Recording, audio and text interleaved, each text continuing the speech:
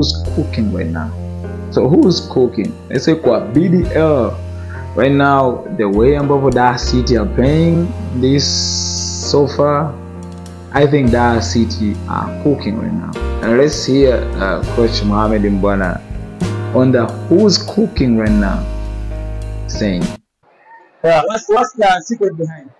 I think ni mwendelezo yale ambayo tumeanza kwenye mazoezi, wachezaji kwanza kuamini na wao wenyewe kuaminiana wenyewe kwa wenyewe. So it's something beautiful that we continue to build.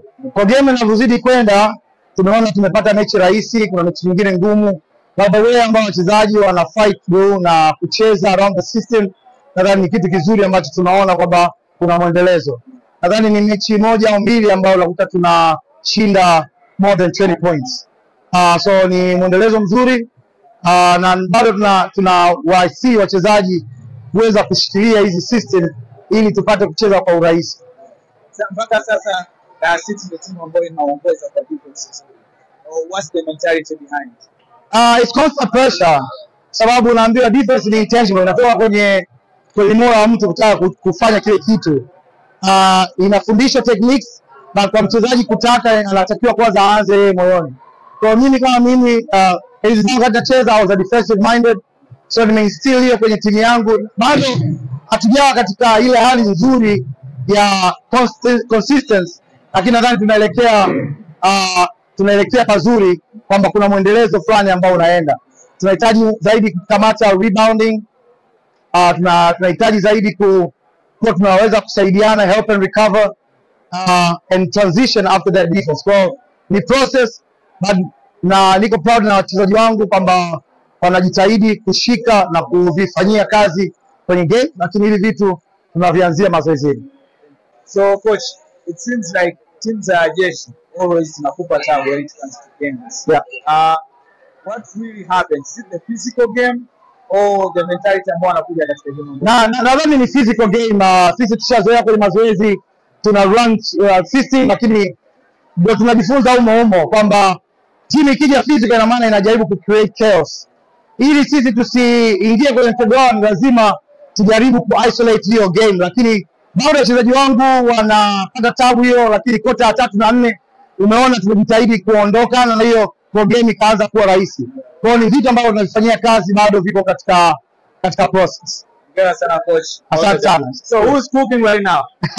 That city is still hot. Thank you. Yeah, we're still cooking. Asante sana. Appreciate it. So that city is cooking right now.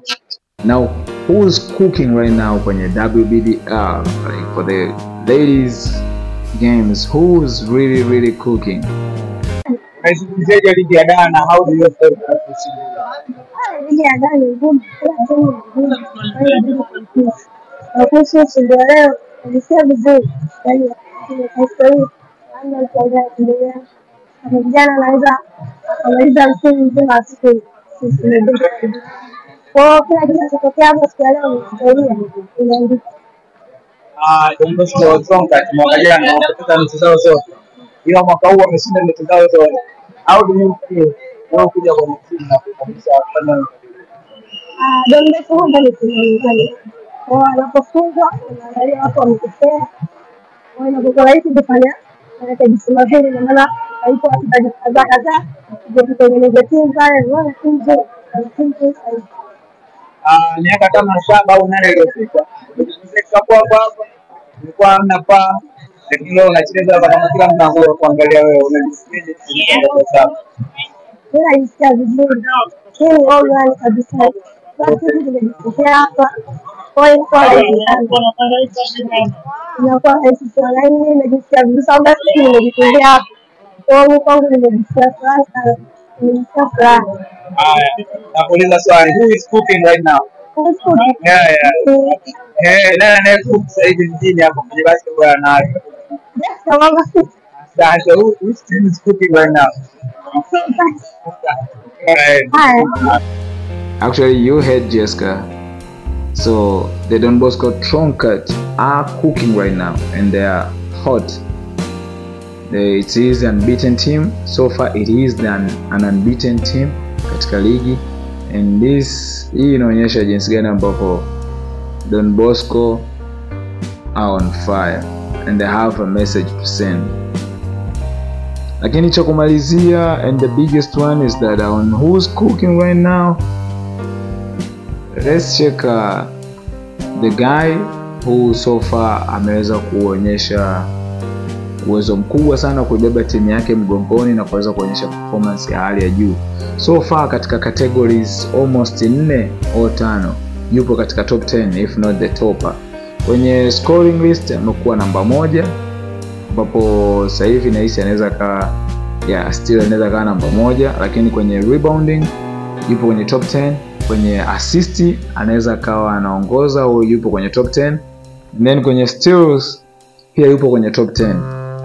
Huyu si mwingine bali ni Amini Mkosa Juma au Amini Juma Mkosa. Sasa hivi is the one who is trending. Let's hear him akisema ni jinsi gani ambavyo ameapproach na jinsi gani ambavyo yupo katika ligi ya Dar es Salaam na what's the experience behind. Kwa majina naitwa Amini Mkosa, ni mchezaji wa Mchenga. Game ilikuwa ni nzuri kuanzia mwanzo mpaka mwisho. Tumecheza na opponent ambao wako tough, na kitu kikubwa na cha msingi ambacho tunataka sisi ni kuweza kuminimize ule muda wao kutoka kwenye game lao kwenda kwenye game yetu. Kwa hiyo tulikuwa tuna pressurize na waliingia kwenye system na tuanza kucheza nao vizuri. Kwa hiyo ilikuwa confidence sana ya kuweza kucheza na kuweza kushinda game leo. Tukizungumzia kucheza ligi ni ngumu actually, kwa sababu kila team zina recruitment ambazo team nyingi zimebalance. Kwa hiyo kama team zimebalance inamaanisha kwamba mtu yeyote anaweza kufunga mtu yeyote. Inategemea tu sio umeamka vizuri au hauna bahati.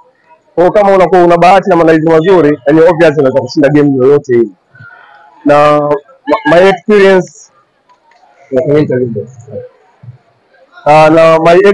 kwenye kutoka kwenye ligi ambayo nilikuwa nacheza ya mkoa wa Dodoma kuja hapa tena, yani kiukweli ni nzuri kwa sababu imeongeza competition na ile morale yangu ya uchezaji, kwa sababu mara nyingi ukiwa mchezaji mzuri lazima ucheze na wachezaji wazuri zaidi. Kwa hiyo naheshimu ligi ya Dar, ni ligi ambayo ina wachezaji wazuri sana na quality ya wachezaji ambao tunacheza nao wote iko juu. Kwa hiyo ni muhimu pia na mimi nimeona kwamba nirudi ili niendelee kuongeza ile changamoto katika mchezo. Mkosa is cooking. Mkosa is cooking. It's very serious on that. Are we sleeping on something? Are we really like sleeping on something? I think we do. Ni kweli watu wote ambao tupo kwenye basketball, are we sleeping on team ya vijana City Bulls, the way ambao wana perform, like for real? We really sleeping on them? Because performance yao ni kubwa, lakini kikubwa zaidi ambacho I really like about vijana City Bulls is that performance yao ambao wanaionyesha ni kubwa. Wanaweza kawa wanacheza na timu ya kawaida, lakini how composed they are, the way ambavyo wanaweza ka score, the way ambavyo wana defend, how balanced they are, how calm they are, the way ambavyo wana approach game, it's quite different. Japokuwa mechi ngumu ambazo kubwa wamecheza katika timu kubwa ni ya kwanza tu ambao wacheza na Mchenga and then wakapoteza kwenye overtime, lakini the rest zimekuwa ni wanacheza na timu ambazo ziko za kawaida au average au chini ya average. Lakini the way ambavyo wanacheza, I think watakuja kuwa tatizo hapo mbeleni kama wata maintain with the same pace ambao wanaifanya sasa hivi, na hatupaswi kulala on them.